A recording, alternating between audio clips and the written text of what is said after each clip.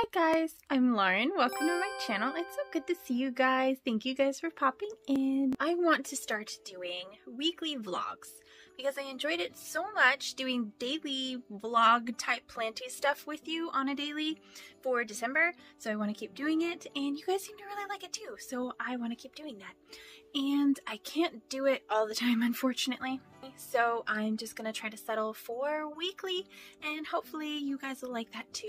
So that's the plan. Today is day one for my weekly vlog. I will be taking one day off every week, so it's only going to be 5 or 6 days worth of vlog. So I'm just going to kind of go over each different day, what I'm doing, and yeah. Today is Monday, and I just finished filming my video on my 2022 Planty wants or wishlist 2022 plants. You'll definitely have it out before this video's out. So definitely go and watch that if you haven't watched it yet.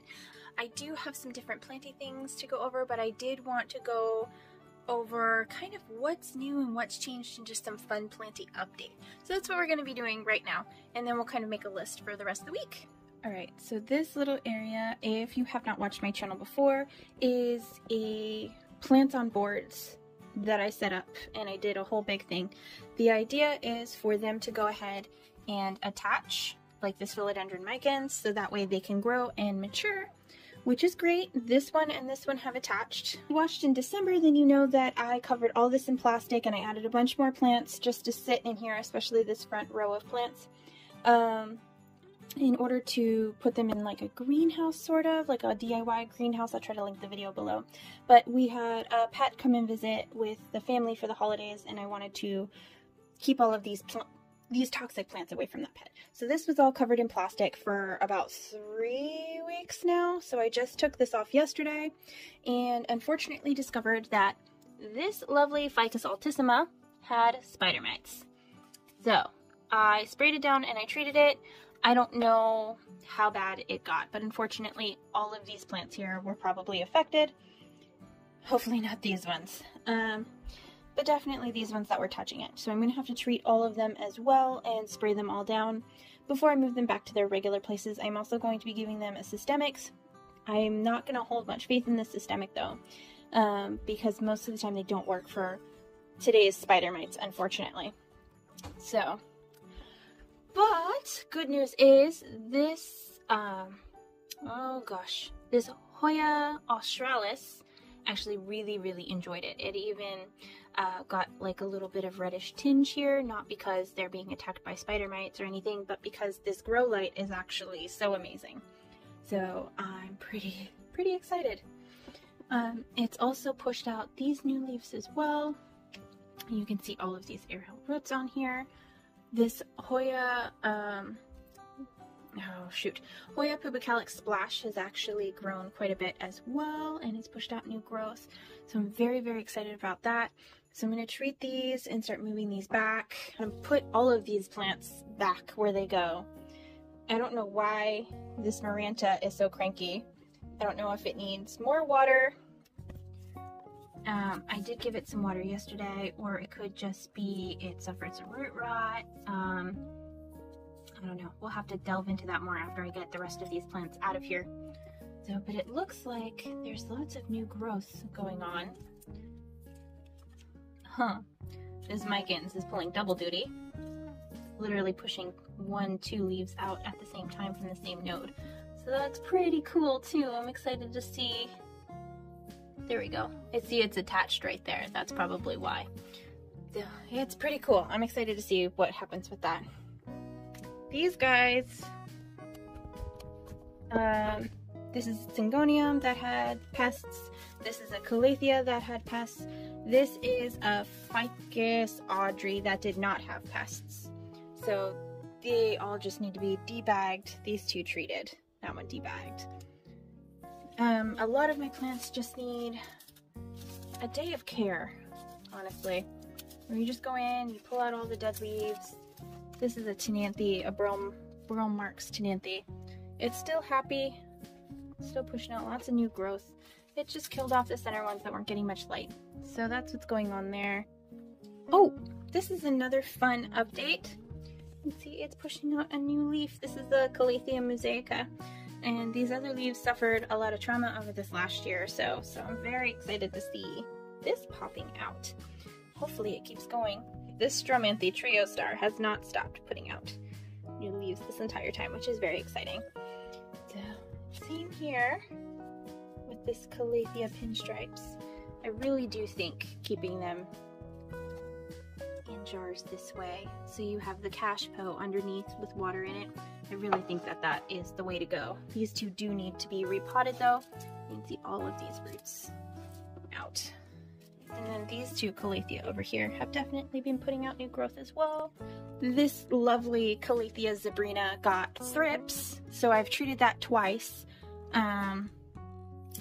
No idea how it got thrips. None of the plants around it seem to have thrips, but I'm gonna treat all of them anyway. This guy is going in quarantine, so there is that. But despite it all, still pushing out new growth. Still a very beautiful plant. If I cannot get rid of the thrips on it, I will be chopping it back down to the base and then regrowing it. And that's what I've done with a couple of Calatheas just because they needed it. As you can see, the string of hearts over here is actually pushing up quite a bit of new growth. We did get some sunshine today, which is great. It's starting to go down. It's a little later in the day. Just a lot of exciting stuff going on. So I think for today, I'm just gonna work on, you know what? I'm just gonna work on rearranging today. That's the plan. I'm gonna work on rearranging today and wiping things down. So I know it might be a little bit boring, but I'll put on some music and just kind of jam out with you. So there we go. All right, let's get into it. Kind of working on this area over here. I have pulled this ficus here. I pulled from down there. I treated it for spider mites just in case.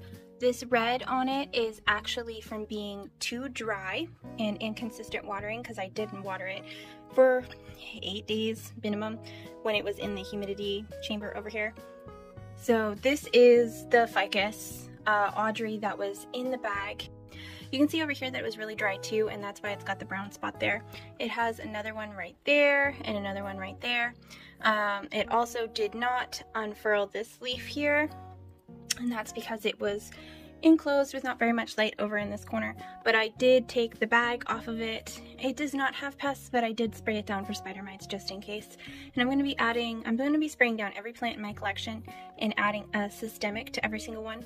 The systemic will not help with spider mites very much, but it will help with the thrips and to prevent spread of thrips. And this way the thrips will be gone before they even get a chance to establish in any of these plants.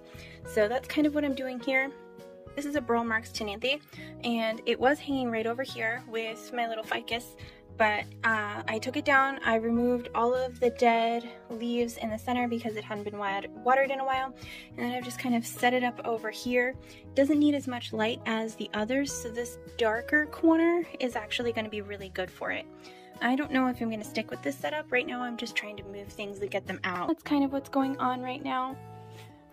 You can tell that down here did not get very much,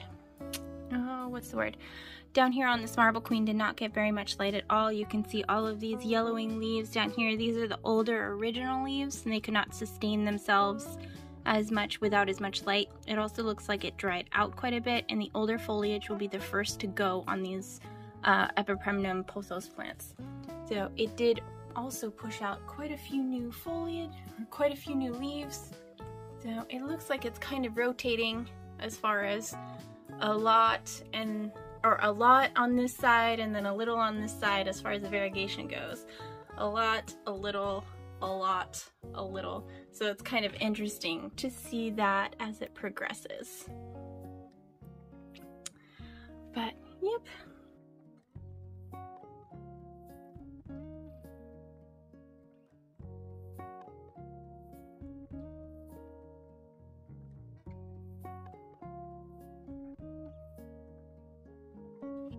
Alright, so I got this area mostly cleaned up. I do have to wipe everything down, which is very important. And then the plants that were on these boards originally were put in the greenhouse. When I clean out the greenhouse, I'll move them back out. The Marble Queen and the Micans are gonna stay. I don't know about this Philodendron Birkin. I think I might move it up here on this shelf over here. And I don't know if I'm going to leave that brown marks there or not. I did decide, update that. I did decide that all of the trees, all of the ficus trees that I had over here, I'm going to put downstairs. That way I can keep up and spray them on a regular.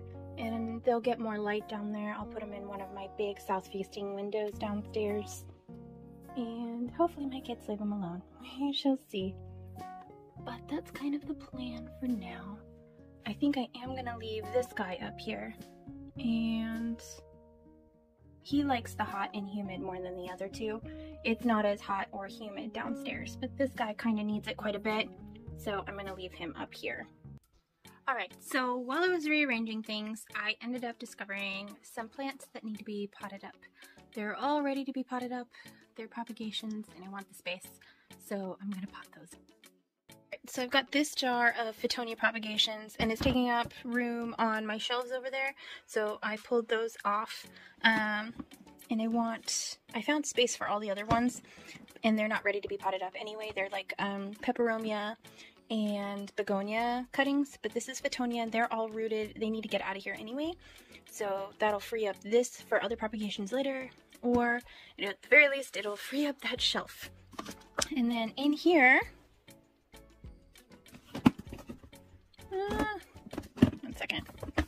Here we go. So in here, these have all rooted. This one is only rooted a little bit. It needs to be rooted a little bit more, and I think it needs a little bit more light to do it. But these are all rooted. This is all rooted.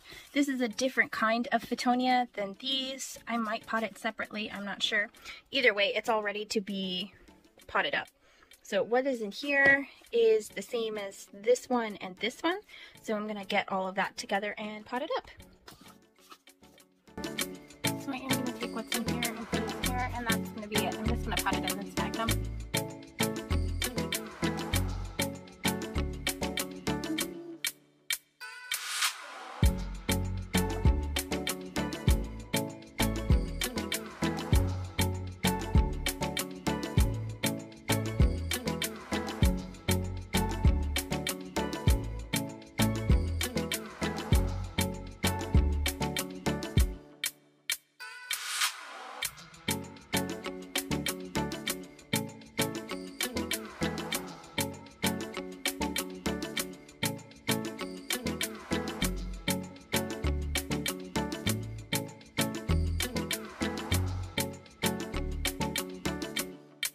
I think I'm going to cut up the rest of these as well, and we'll just put them back in here and we'll see how that goes.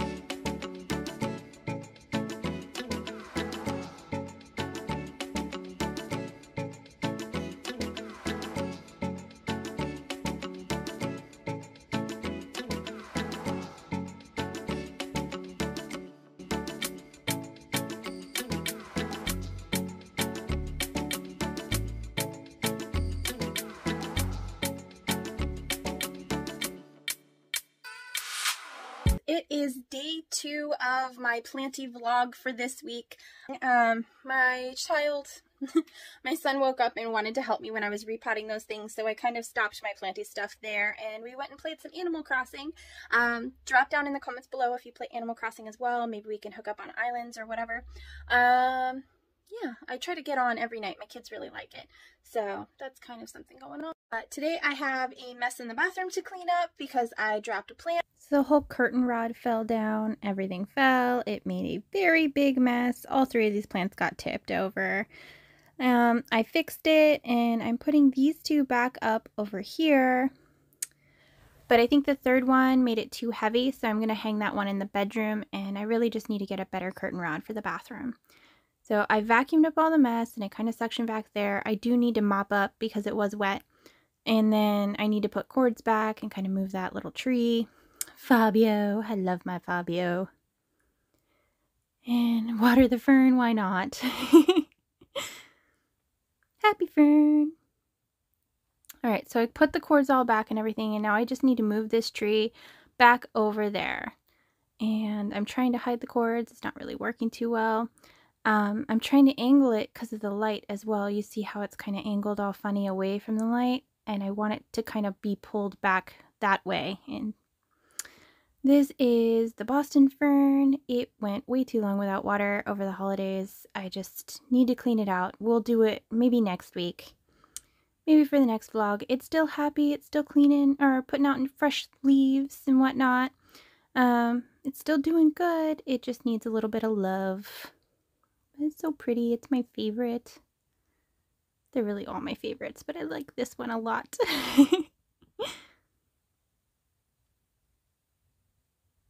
It's getting so big. Oh, I wanted to show you guys. It's actually starting to harden off down here on the staghorn fern. His little paddle. Oh, he's getting so big. Oh, I'm so excited. Good morning. It's another day of Planty vlog. I don't know what day it is in this vlog. The days are just blending together. It's been so crazy. I have no makeup. I have mom bun going on. We're just going to do it anyway. To hell with it.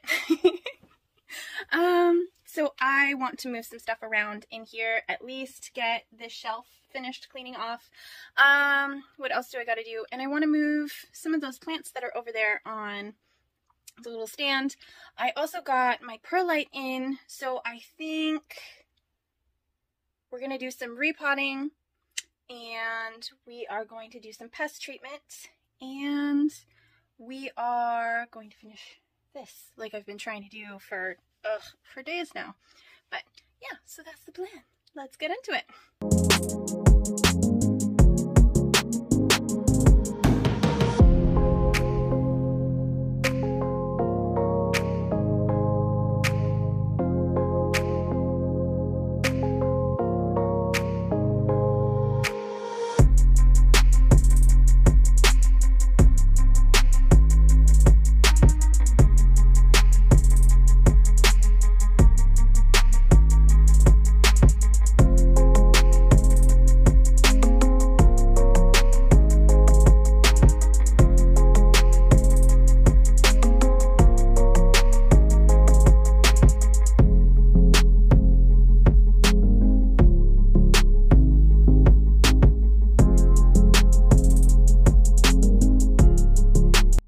I did condense this heartleaf fern down here in with my Calathea macoyana and my Calathea white fusion. You can see the white fusion is getting a lot of light. I do not use distilled water, which is why you'll see it has crispy bits there. It happens. But the Calathea macoyana doesn't seem to be minding it too much. Check out that beautiful leaf. Oh my god. Such a beautiful plant. Comes in golden, and then on the backs you can see it has this beautiful reddish tint going on, typical of most Calathea. This is actually getting too much light, so it has lost its purple coloration, and it is just back to the green and white. So too much light will cause Calathea to lose their coloration, and then not enough light will cause them to lose their variegation and sometimes their coloration as well. So it's really important to get just the right amount of light. And apparently there's just enough light for this Calathea macoyana to pop out some new leaves. So I'm excited for that. All right, I do have a little bit of a space here left over, so I want to see if I can find something to kind of fit in there too. So I did find this speckled variegated Peperomia caparata, and I think it would fit in there perfectly. So I'm going to kind of tuck that in. So I was able to get it out, and you can see the variegation right there. And if it loses too much light, then it will not produce the variegation anymore, as you can see. So I've got to get it in a little bit of a better light so that it can keep making these beautiful leaves. So, and there's just enough room down there. I'm just going to kind of tuck that in.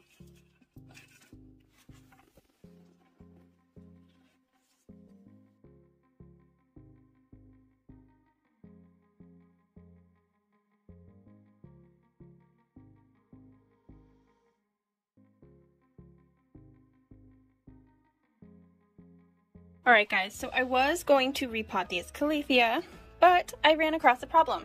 I need my horticultural charcoal. in order to repot them.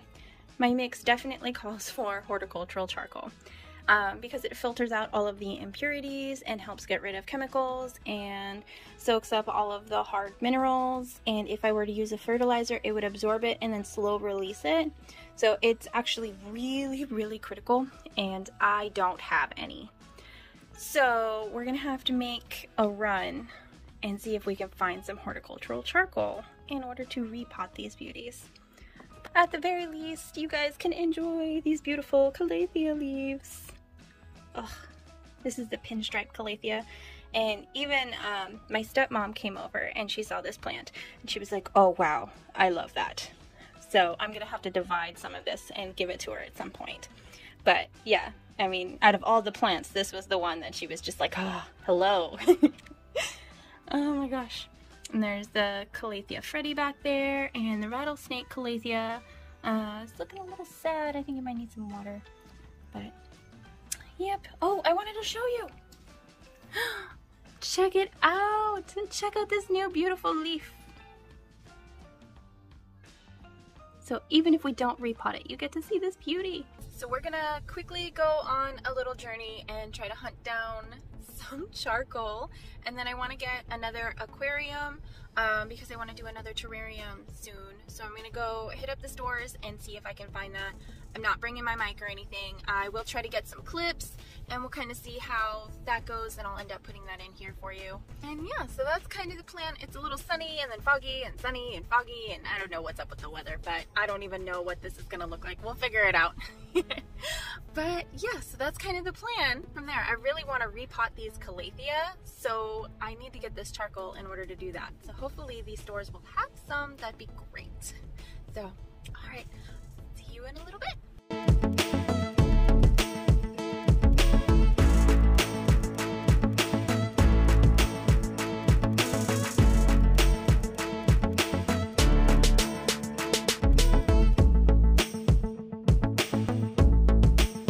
Left my mic downstairs, so sorry if this is like all wonky and whatnot, but I did want to show you and kind of update you. Went to the store, did not find charcoal. They only had vermiculite, which is frustrating. I want to try vermiculite. I just don't want to try vermiculite right now. Right now I want to repot my dang Calathea, and right now I want some horticultural charcoal to do that. And it was very frustrating that I went to 3 different stores and didn't find any. But they had piles of vermiculite everywhere. So maybe we'll pick up some vermiculite soon. That might be in the thing. It's just not going to work in place of charcoal. It's not the same filtration thing. So unfortunately, I am going to have to wait and order some horticultural charcoal. So that's what we're doing right now. But I did win, and I found my terrarium that I was looking for. Even though, like, I tried to order it from them and they told me they didn't have any and canceled my order. But I went in there and they had 3 of them. So I'm very excited. I only got 1, but I'm very excited to have found it, even though, you know, yes. So let me show you. Okay, so here is the terrarium. 10 glass, or it's, what do you call it? Like a 10-gallon glass aquarium. They always seem to leave them in this type of box, and then they put them on the very top shelf. And this is at Walmart. And I got these, I think it was like $15.98, including tax. But here it is. Here's kind of what it looks like. It doesn't come with a lid or anything. I buy acrylic sheets from Amazon, and I'm gonna do a whole separate video on my newest terrarium. I'm super excited about. But yeah, I definitely wanted to show you guys that I got this. So pretty stoked. So that's a win for the day. Going out was not a complete and total waste. So yep, I will update you in just a little bit on the next thing. I have my greenhouse over there, and then there's not really any plants, just a bookshelf over here. So I'm gonna set this up as like my little quarantine zone. I will be covering it. I don't know, I might cover it. This Calathea got spider mites. So unfortunately, my Calathea rufibarba got spider mites. And then I believe this lovely syngonium was the outbreaker of the spider mites. And it's kind of spread from this one. But both of these I knew had spider mites, and I treated them and then I bagged them. I have now unbagged them, and I've treated them again. I will be giving them a systemic and continual treatments. But here in the center of the room, I'll pass by them every day, and I will remember to give them their treatments, and they won't be forgotten and lost in a corner. They also won't be able to spread their spider mites to anybody else. So this is going to be kind of the pest quarantine zone over here, this little shelf. So that's what's going on with that. So over here is where I've been treating them. You can see that I removed the foliage that was just too far damaged or had a large amount of spider mites that I could physically see with the naked eye. I also put all of the dead foliage from that burl marks over here as well. And I am using this as a place to hold my plants and then spray them with the super insecticidal soap. So this will protect my carpet. That's the super insecticidal soap over there. And then that is the rag that I'm using to wipe down all of these shelves, because spider mites will fall off your plants and they will land on the surfaces around your plants, and you have to wipe those off and to make sure that whatever other plants that you put on them don't spread it. So that's, sometimes people think that you just have to treat the plants. No, you have to treat the surrounding environment as well. 3 days later. Alright guys, finally got the charcoal. Super exciting stuff. I am super excited. And then I heard one of you guys on my Instagram, I showed that I had gotten this, and one of you guys said that this was one of the best brands for different potting mediums, especially the cactus soil. So I'm definitely going to put that on my list to try. But I wanted to pass that knowledge on because I haven't tried this before. I'm very excited to. So this is what I ended up getting, and we're going to go ahead and mix up a mix for the Calathea so that we can finally repot them. And that's the plan.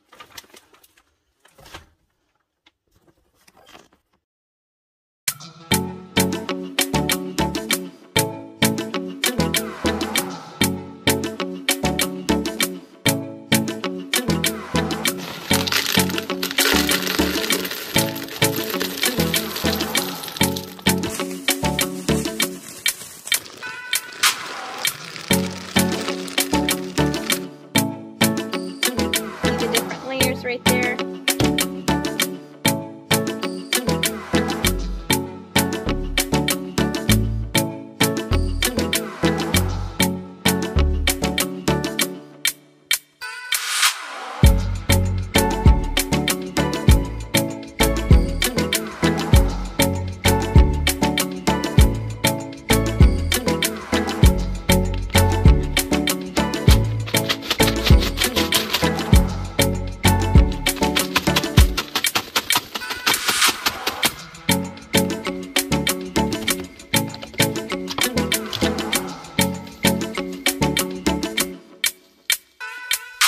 You can always add a little bit more sphagnum on top, or a little bit more charcoal, or whatever you need.